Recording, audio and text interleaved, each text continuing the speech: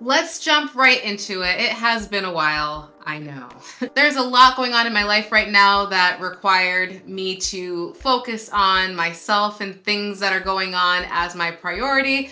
But I promise you that unlike my last year departure, this is nothing bad. It's actually all good stuff. I'm just not quite yet ready to share it with you yet, but I promise you in a few months I will be sharing what is going on. Expect me to post less frequently over the next few months. I'm gonna do my best to try to get in at least a couple videos a month, but bear with me, all will be explained in due time. In regards to my hair, let's just get right into it. I have been doing literally nothing.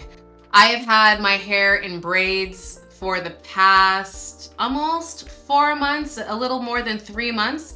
I literally just took out my braids like a week ago. That has been great because I have not had any time to think about doing my hair and protecting it from manipulation. No. The season of life that I'm in right now is long-term protective styling, leave it and forget it and focus on other things, which is honestly the reason why I love long-term protective styling so much, because it really does allow you to just not worry about things, and sometimes life requires you to not worry about things like your hair. This is the first time I've seen my hair in 3 months. For me, when I take my hair out of braids after just 3 months or so, it's difficult for me to really see or notice a change. I've always felt like for me to really see a change in my hair because of my shrinkage, I need a solid 6 months at least, preferably 8 months before I'm like, oh yeah, I can see a difference in, you know, growth or thickness or et cetera, et cetera. But if I try to look at my hair and compare it to some of the videos that I made before I went on my little 3-month hiatus, I guess maybe there's some growth. I mean, with my hair growing about 1/4 inch per month, that would be, what, a little bit less than 1 inch? So when you factor in shrinkage, it's just kind of hard to see that. But at the very least, I feel like my hair has not regressed. It doesn't look like it's gone backwards, which makes sense because it's just been in braids for 3 months. There's really nowhere for it to go. So yeah, that's literally all I've been doing. That's really the only informative hair update that I have for you guys. Aside from all the other stuff that's going on in my life right now, another reason why I haven't really been posting as much is because when my hair is in long-term protective styling, I mean, there's not much to really say about it. It's just in a long-term protective style and it's just gonna be that way for a while. I feel like with natural hair and just YouTubing in the natural hair community, what I've noticed from some of the women that I would look at as, you know, the OGs or women who've been able to achieve long, healthy looking, thick hair for them, is that they're not the type of people who are posting every week. A lot of times, a lot of the people that I follow, I may not hear from them for months, years. One of my favorite YouTubers, Craving Curly Kinks, just came back from, I think, like a 5-year hiatus. I could not believe when I turned on my YouTube and I saw that she had uploaded a video, because after 5 years, you're thinking, oh, you're never gonna hear from this person ever again in life. It's over. But I was so excited to see that she was back. And the funny thing is, I think she said in some of her comments responding back to people in her video, like, you know, thanks for sticking with me, for staying subscribed so long and still being interested to hear about her journey. And even though 5 years had passed, I didn't really care. I was just excited to see her back and excited to see what she's gonna be sharing now about her hair journey, because life happens and, you know, she doesn't owe me anything. So that gave me some encouragement that, you know, life is gonna continue to happen. At the end of the day, we are all people.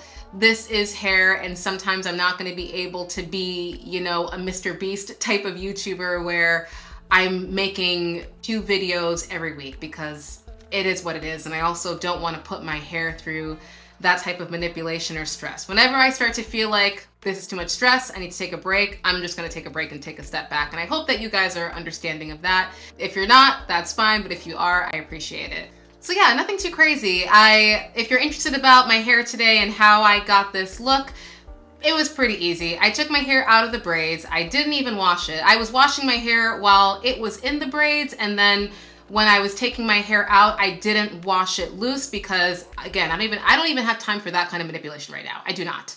I have been washing my hair only in protective styling, aka the braids, because that is all I am willing to do right now. So I'd washed my hair, and then I took my hair out of those braids, and then I re-moisturized it with water and the Carol's Daughters oil blend.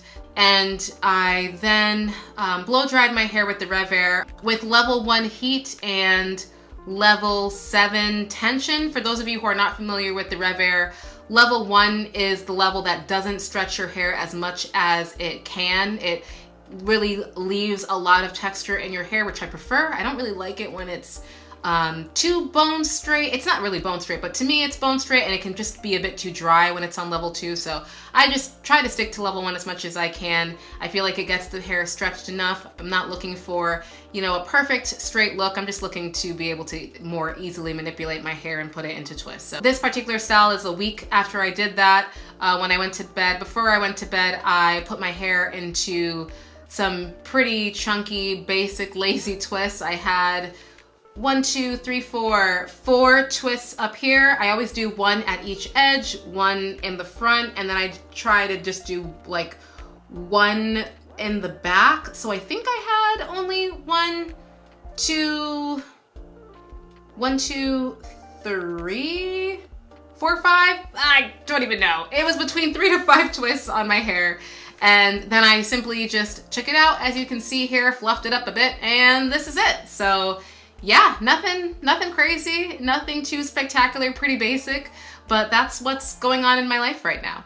I am going to be uploading a video very soon of a collaboration that I was fortunate enough to do with Great Hair, and actually also my little sister. For those of you who may or may not remember, I did an interview or a sister chat with my little sister a while back where we talked about a number of different things growing up in, you know, regards to hair, but something that she talked a lot about is a graying of her hair that happened, I think she said when she was 5 or 6 her hair started to gray prematurely. And amazingly enough, this company Great Hair actually saw that interview and asked us if we would be interested in trying out their hair products, because they actually make hair products that are designed for women who are either totally gray or partially gray or salt and pepper gray. They have all these different blends, which was really, really cool.